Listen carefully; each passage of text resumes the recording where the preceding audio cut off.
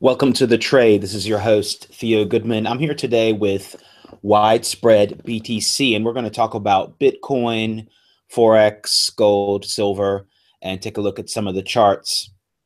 Thanks for coming on today, Widespread. Hey, Theo. Yeah, thanks for having me.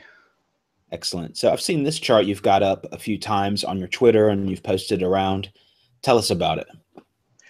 Yeah, so I've been just studying this fractal from the I guess this is the weekly chart from when we were in the 240 down to, $60 range. And, I started watching it, didn't really think it was going to work out, but the more we follow it, the more kind of annotations I've added.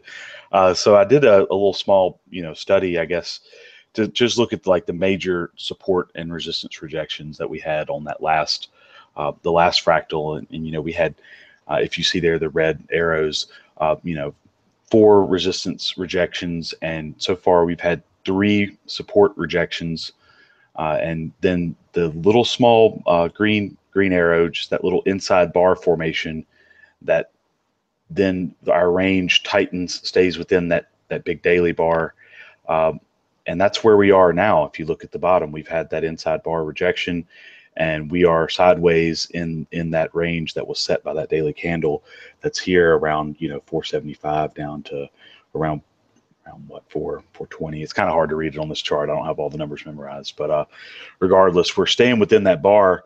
And I'm kind of curious if we're going to see that last support rejection, if we're going to retest support before we go up. Just kind of on a smaller time frame, I guess I'll look back here. It looks like we've got on a daily chart, we've got this rising support trend line. So I'm expecting that we're either going to have this breakout here very soon. I mean, our weekly candle is going to be opening up here very soon, and we're either going to pop through this resistance and go ahead and move somewhere, or we might get if we follow this fractal, we might even get a stop run to the downside. And I've got some kind of tongue-in-cheek targets there, bullish support retest, a stop run where we kind of blame a random news event.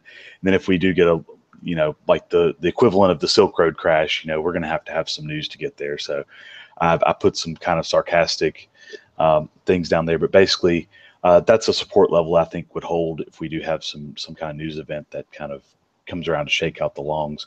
I mean, if you look at Bitfinex, our longs are really high. The last time we were up that high, we crashed back down to, I think that was our kind of flash crash that Bitfinex had, back to 150. So there's always the possibility that the bags could be too heavy and we end up having to shake out some longs. I think it's right. The fractal would definitely confirm that. But we had a big news event before, so I think it's kind of an either or. I think if we don't get a news event, we could eventually just kind of slowly build that rising support trend line and find ourselves above 470, and then it's just all rockets go. So That's kind of my thought for Bitcoin. I just want to ask you really quick, just because some of the viewers might not know what you mean by there is a lot of longs at Bitfinex, or we haven't seen longs that high. Tell us what you mean. I think you're referring to the swaps, right? Yes, Excuse me, margin lending. Yeah, I'm pulling that up now. I think it should show, but the margin lending. Yeah, so if too many people are taking out margin longs, well, number one, people are going to be trying to get out of those positions because all of a sudden now they have to renew those swaps.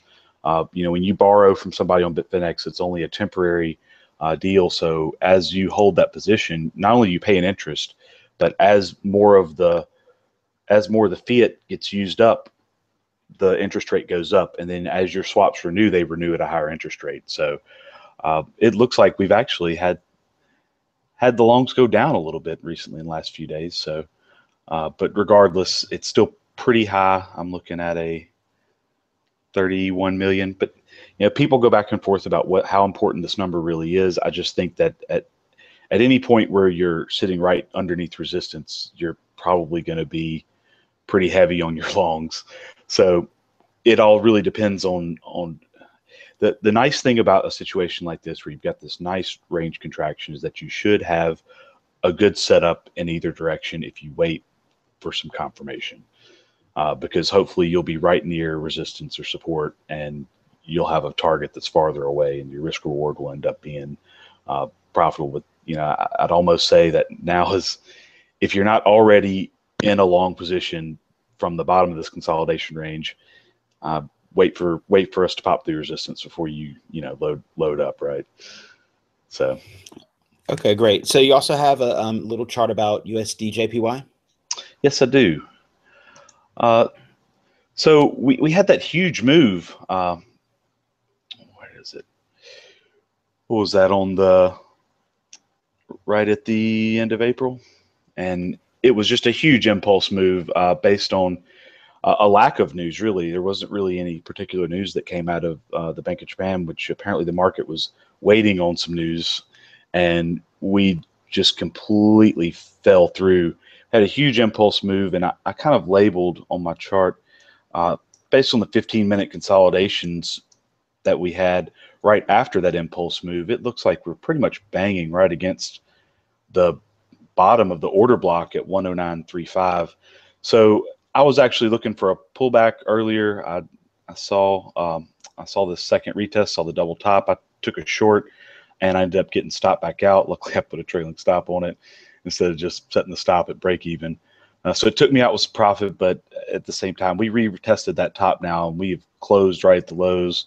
I really think that it all depends on whether the support holds or not, or whether we try to do another retest, maybe to the 50%, along this consolidation. But it looks like we're setting ourselves up for a retest between, to 107.5. I would not be surprised if we end up, making a big range here from, 106.8 to 109.35, just kind of like we've done in the past on, here, let me pull it up, kind of like this, and kind of respect that order block for a while, because when we break into that order block, that impulse move, I feel like it's kind of clear sailing to the top. So until the market's really ready to let it go all the way up to 111, 112, we're probably going to get rejected somewhere around that 109.35 resistance. So that's my read on USDJPY. Okay, well, thanks for that. All right, I'm going to go over a few markets really briefly. First of all, we've got the silver USD price, and it did hit a high over at 1777, 1780, and I think that it's likely that it goes and tests this daily Kijun here around 1650. That's on the daily. And here we've got gold on the weekly, and it also made a high around 1306, and it's on the weekly. I think that it's already tested some area on the weekly where it could bounce from here. It probably will consolidate sideways and then test that again. If it doesn't manage to bust through this 1306 in the next few weeks, then I think that it's possible that it could even go down and test 1100, 1190 here. I've got marked on the chart, but it's test this area over here around 1250. Bounced off that, and I think maybe a little bit of sideways, and then test if it's going to be able to bust through this 1306 or not. For a little perspective, here's the gold on the monthly, and yeah, you can see that there's almost a cross here, the Kijun cross over here. So that looks pretty good. If that were to cross, that would be a bullish cross, and then you could see, in order for that to cross, it would probably have to break that 1305, 1306 mark that I was talking about, and then the bottom of the cloud would be the target, almost at 1400. All right, on Bitcoin, it's interesting. If you look at Bitstamp and you look at the monthly Bollinger Bands, they have finally started to flare out a little bit, and it just gives you a little bit of perspective. Also, the median is above 300, so if the median were to be tested, then that would be a very important level, right above 300. A few months ago, the median was tested 2 times pretty much. So that's pretty bullish, actually. And this flaring to the upside, I mean, you can see what happened last time. Of course, that was Mount Gox and all that kind of stuff. So probably could erase that part of the chart and kind of ignore it a little bit. But still, nonetheless, the monthly is flaring out. Bitcoin on the daily over at Bitfinex, this level at 440 has been tested a lot, many times. And now even the level at 445 was tested a few times. So there's a lot of support over between 440, 445. We've seen that. And I think that widespread charts show us where we are right now. All right, I want to thank everyone for watching. Hey, widespread, if we want to get in touch with you, how can we do it? Yeah, you can reach me on Twitter, Widespread BTC. I'm usually in the Whale Club Telegram, which you can find at whaleclub.org. And we do a show every Sunday, Setup Sundays at 00 UTC. So if anybody has a chart, they want to kind of join the conversation, we do a little podcast. We do, we put all our charts out right the weekly candle open, right? So, yep. Yeah. All right. Yeah, definitely check that out. Anyone could come on to TeamSpeak and listen or share your charts and discuss what's going on. It's not only Bitcoin, also Forex or commodities, stocks, everything is up for discussion. So definitely check that out. Also, make sure to subscribe to this channel, World Crypto Network. Leave your comments below. Thanks for watching and talk to you next time.